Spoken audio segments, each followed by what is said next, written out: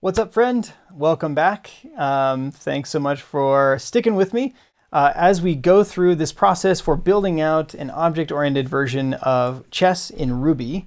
In the previous episode, we went through and added all the game logic for figuring out if we're in check or in checkmate, and then we also added some logic to duplicate the board because we wanted to add this tool so that we could duplicate the board, try a move, see if we're in check, and then bail out if we weren't in check. So that's what we were working on last time. In this episode, what I wanted to do was go back to our game class and improve our play method so that when someone is in check, we tell them that they're in check, and then the game, and then if the game is in checkmate, then the game is over. So right now we have a very simple game loop. We just say like while not over, so while the game is not over, we're gonna print out the board. We're gonna say whose turn it is. We're gonna take the turn, and taking the turn is like receiving in which piece they want to pick up and where they want to place it. And then we swap the player, so we change who the current player is, and then we keep going. But there is no like way to figure out is the game over yet. So that's the thing that we want to figure out today, is whether or not the game is over. And I think what we want to do is we have reference to the current player. So in here we could check to see like if so we're going to swap the player down here, and then if the current players, this is going to be a new current player at the end. So after this turn happens, so it's like, let's say it's black's turn, black makes a move, then we're going to swap, and then it's going to be white's turn, and then white is we're going to check to see if white is in checkmate, and if white is in checkmate, then it's going to be over. So if board.checkmate of current player.color, I think, so that's just like one way to say that something is over, right? Like that the current player is in checkmate. The other way that it could be over is if we're in a stalemate. So I don't actually know, how does a stalemate work? You don't have any, let's just say that this is kind of like where we'll draw the line for the functionality of our chess game, is like it just goes until someone is in checkmate, and then if you get to a point where there's a stalemate, then you'll just have to know that it's a stalemate. Okay, so then that was actually fairly simple. So let's go back into our main class and let's like move so right now we've sort of set up the board so that we can easily put black into checkmate. But let's move it around just a little bit so that the rooks are in different positions, and then we can kind of just move the king around and try to get into checkmate. So let's start up our game here. And again, this is such a nice feature of being able to pass in the board into the game, is we can sort of like set up the board how we want it before we start the game, so that we don't have to play through the entire thing or every single scenario to figure out whether or not we're in check or checkmate at the end. The other thing that I was thinking about doing was in the game, when we do play, right here, what we could do is check to see like if board.inCheck of the current player.color, then we could say like you're in check, basically, like puts like you are in check, or maybe like the actual color of the person or of the player. So current player.color is in check. So it's going to say like it's white's turn, white is in check, or something like that, right? And then we'll say take turn, swap player. I think that's it. So where do we need to put the pieces? So if we're thinking about the chessboard, if the king is in the corner, let's move the king out of the corner a little bit. Let's put him at 1-1. And then let's move the rook to like 3-2 and 4-2.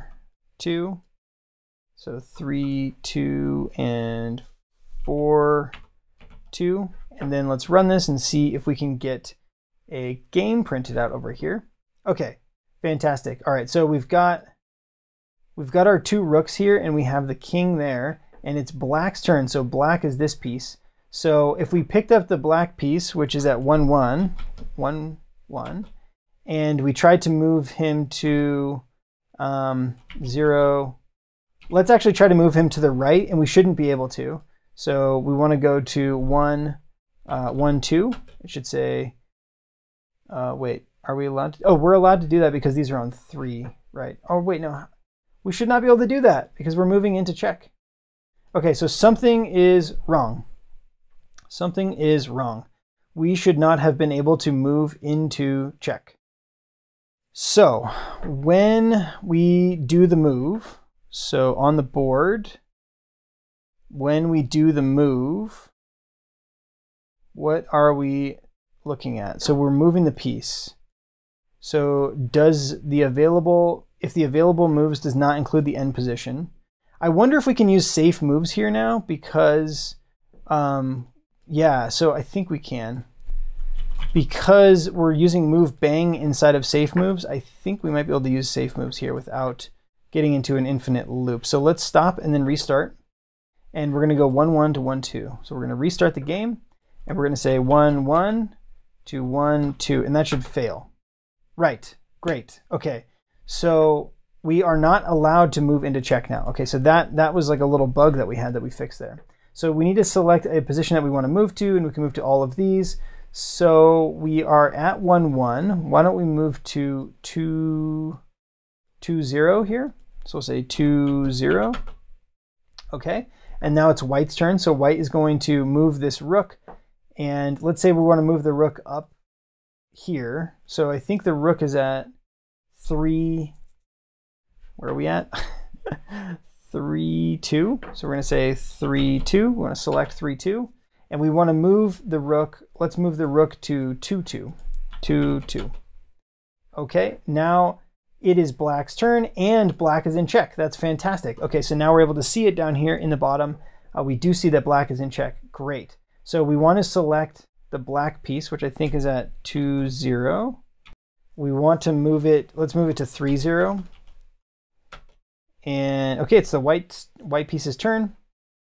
So let's move this. Let's move this rook up 1. And then we'll move the king down, then we'll move this rook way over. Yeah, that should be fine.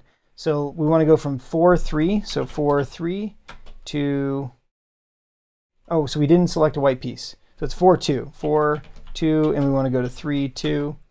And then we've moved up here. Okay, great, it's the black's turn. Black again is in check because we just moved here, so that black is in check. So let's move the black piece down, which I think is at 3, 0. We'll move to 4, 0. And okay, now it's white's turn. Let's move this piece from 0, 1, 2, from 2, 2 to 2, 0. I think that's allowed. Great. Okay, so now we're here. Now it's black's turn. Black again is in check. Okay, so if we move black to this position down here, which I think, so we're at 2, 3, 4, 0 should pick up the black piece, and then we want to move to 5, 1.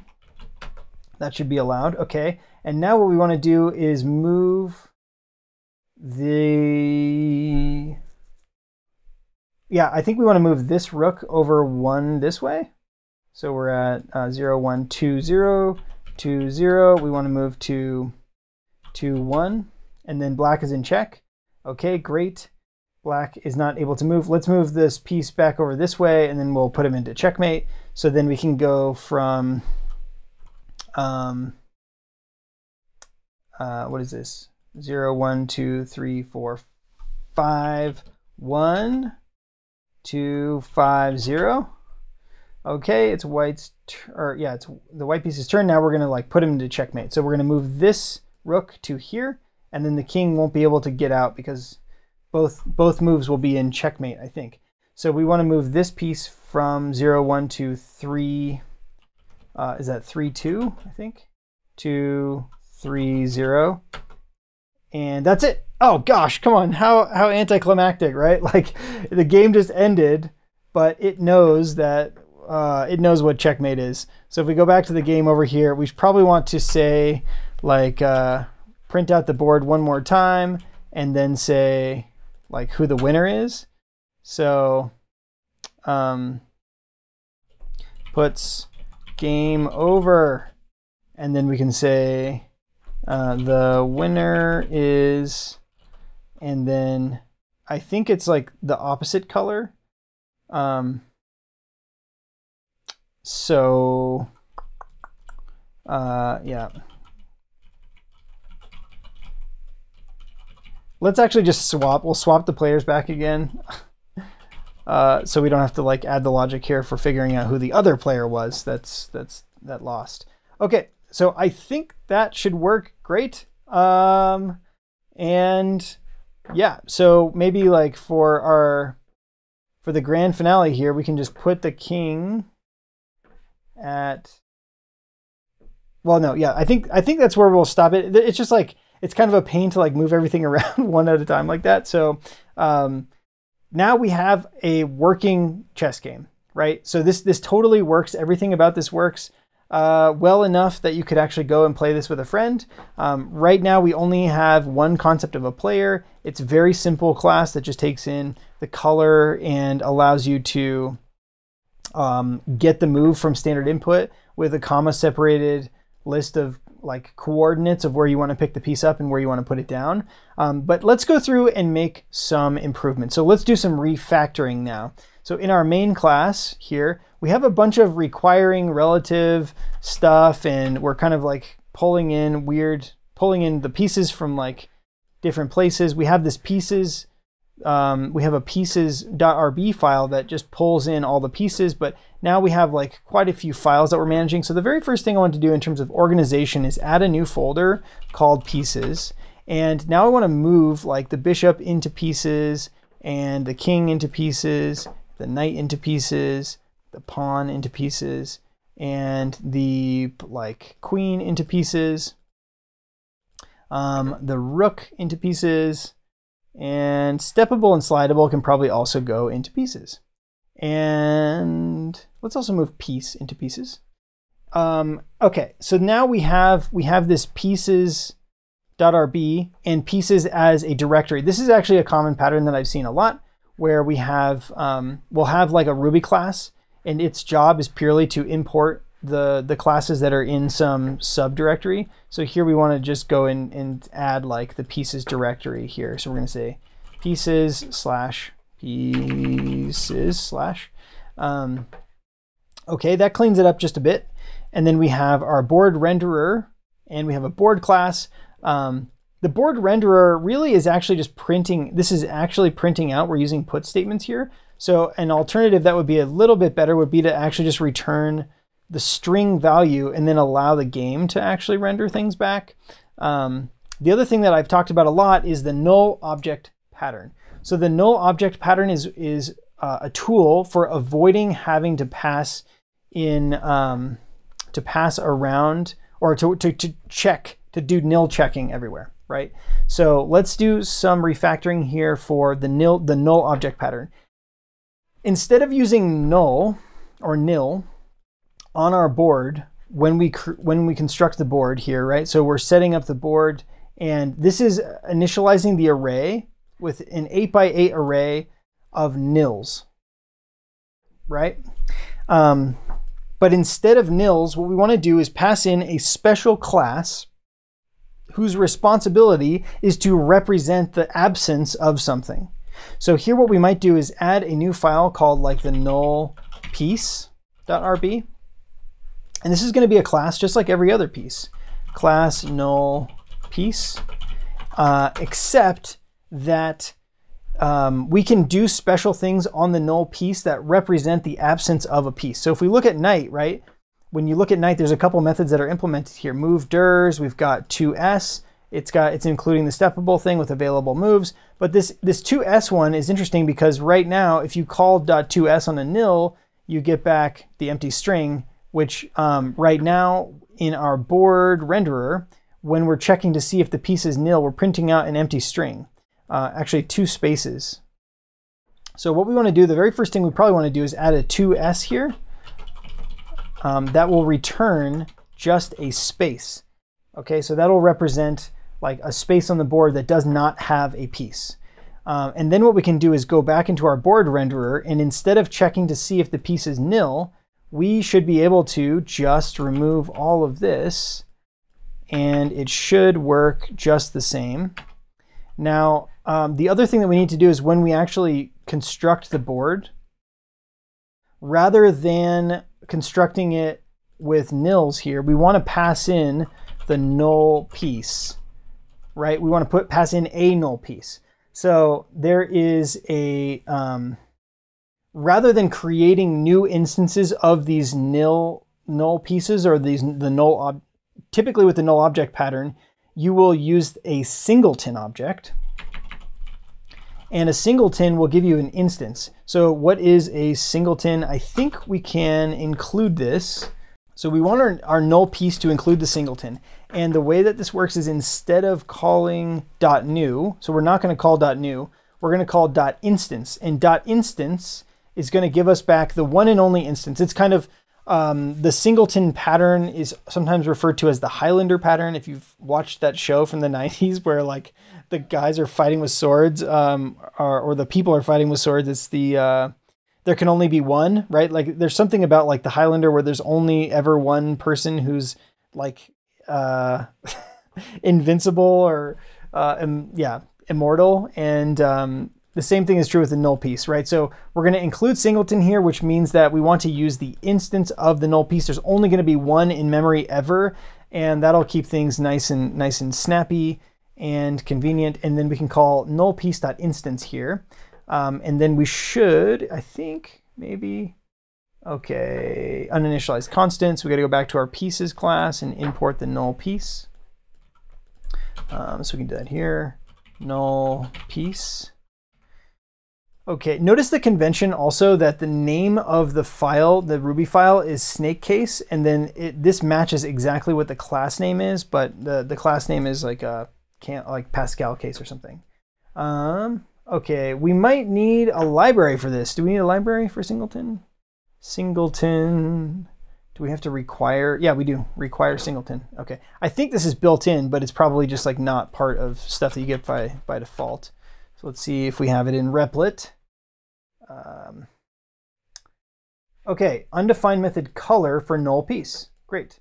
So now we can just, wait, where is this being called? Line 56 on board. 56 on board. Do we actually want to check the color? Color,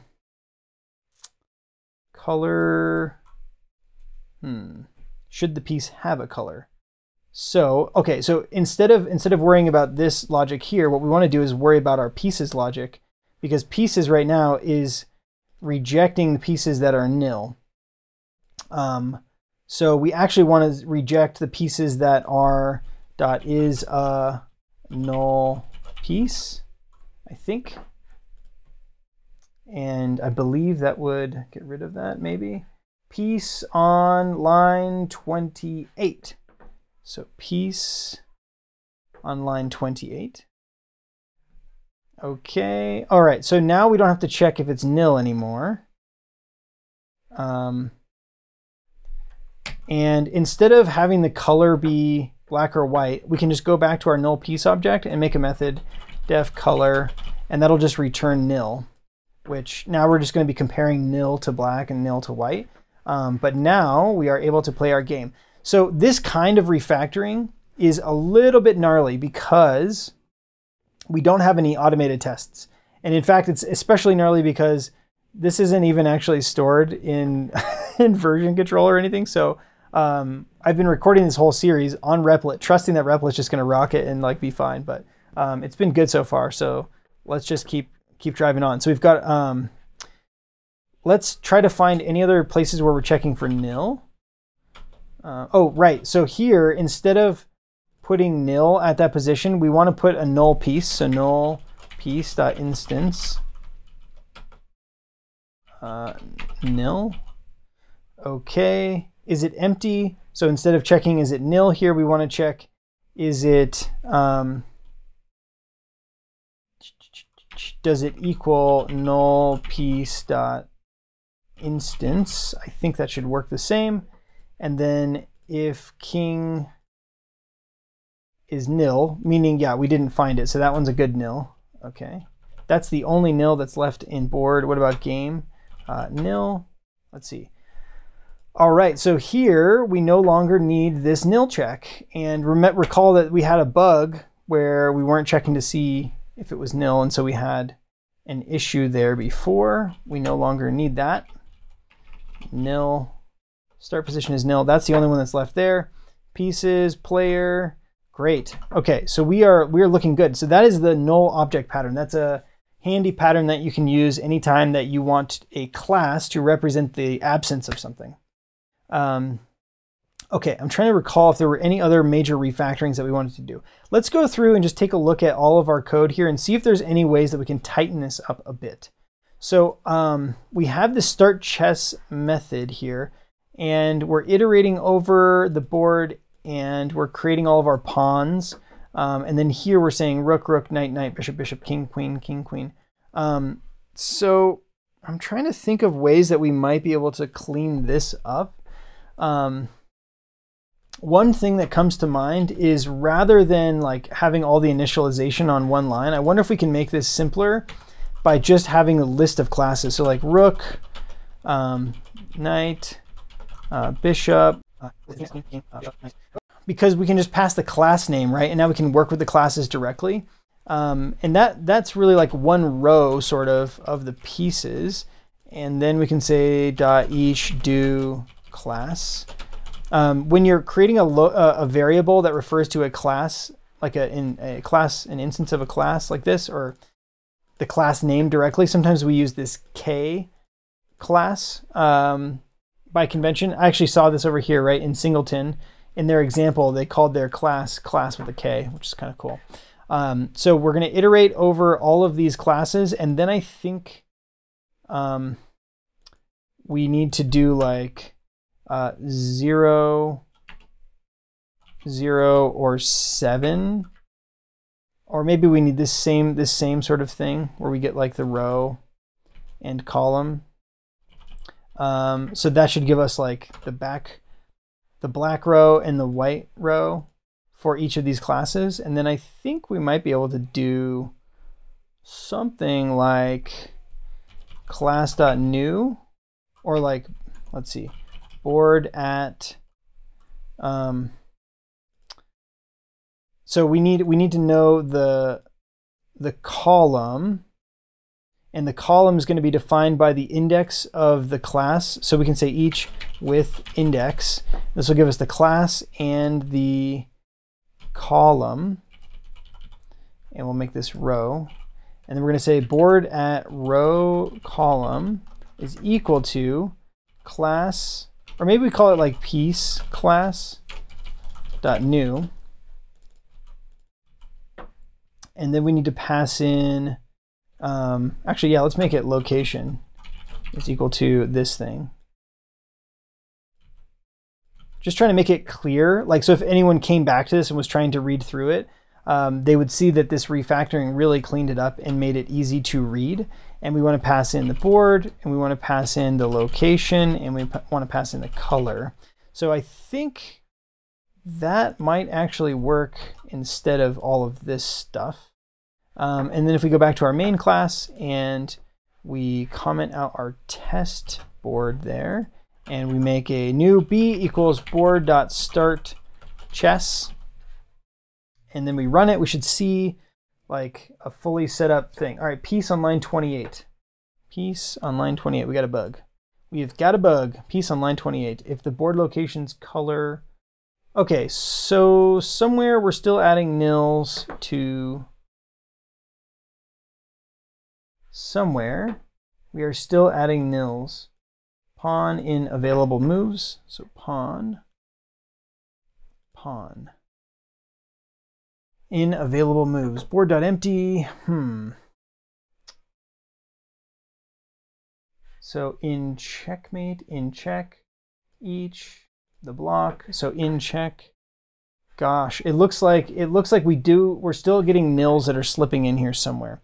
So, oh, you know what it is when we're duplicating the board, we did not update the board duplication logic to work with nil. Yeah, we didn't update this to work with the nil pieces, but board.new, board.new should have initialized the array with null piece objects. Okay, where did this come from? In available moves on pawn. So we're on pawn, and we're in available moves, and we're on line 29. On line 29, we're checking to see if it's an enemy at the diagonal left.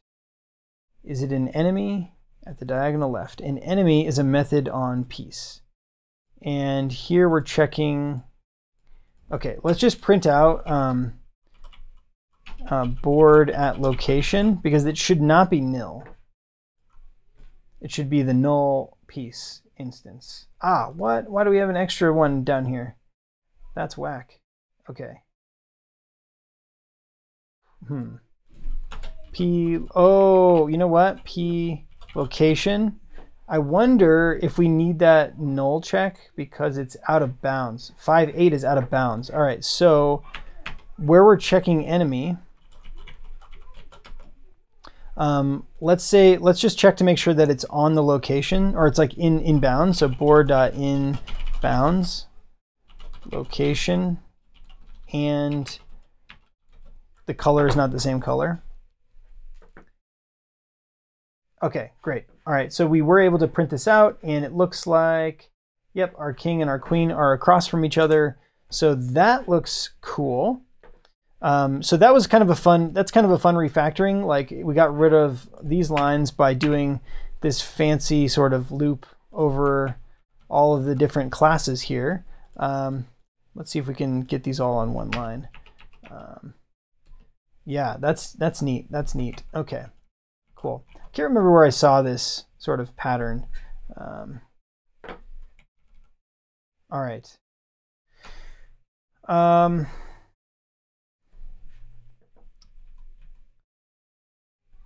What else? What other refactorings could we potentially make to clean this up a bit? So this one is interesting, right? Where the row is less than the grid length and greater than the grid length. I think that there is a method between that we could use to clean this up. So let's see if we go to IRB. I wonder if, I think it might be on number between 0 and 5. Is 2 between 0 and 5? Cool. Is 2 between 0 and 1? False. Is 2 between 0 and 2? True. Okay. So I think we might be able to say something like row and column dot all are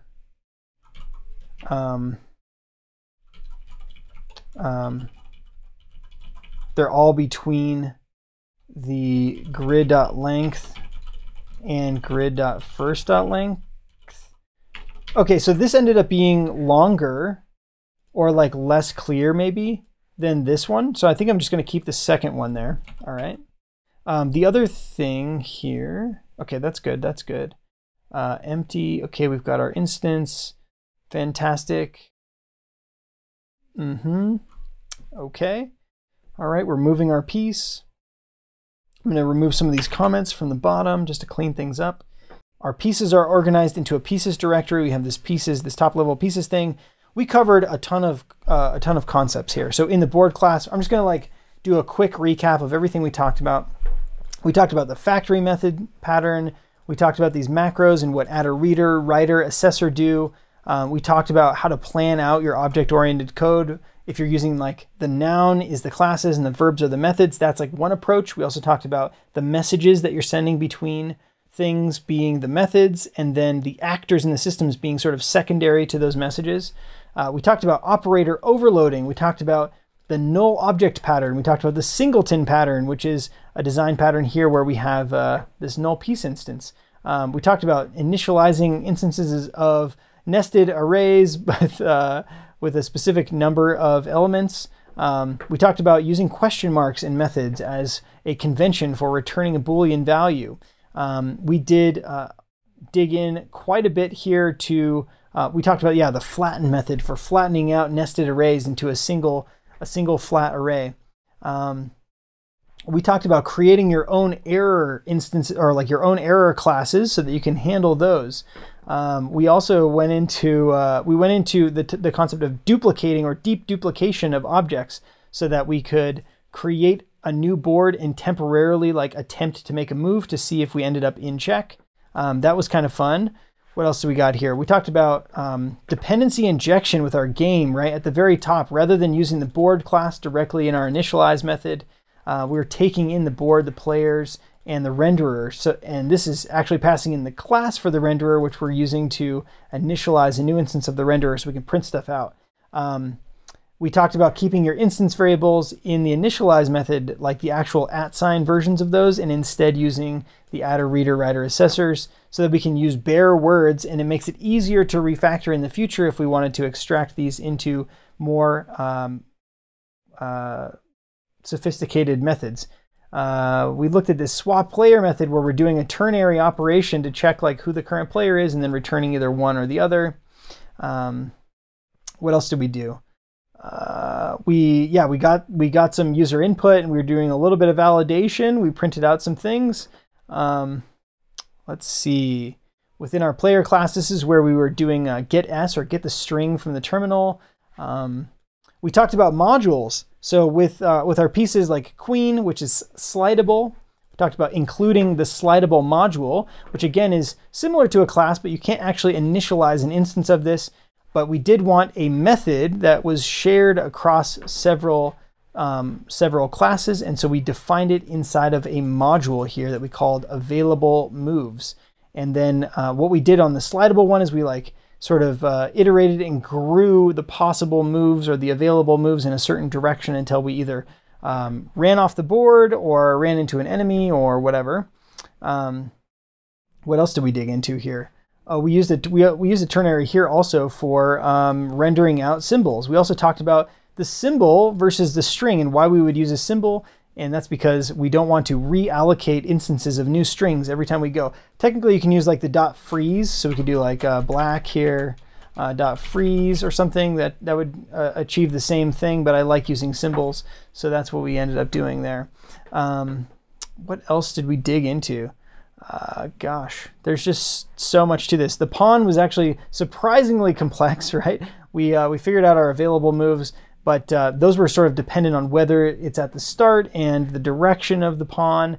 And then we can, you can move one forward or you can move two forward if there's nothing in front of you. And we also talked about like building up the moves for if there's an enemy. This method here is particularly long. I would probably go back and refactor this to break this out into like, give me just the forward moves and then combine those with like the diagonal moves or something. And then we just selected the ones that were inbound there.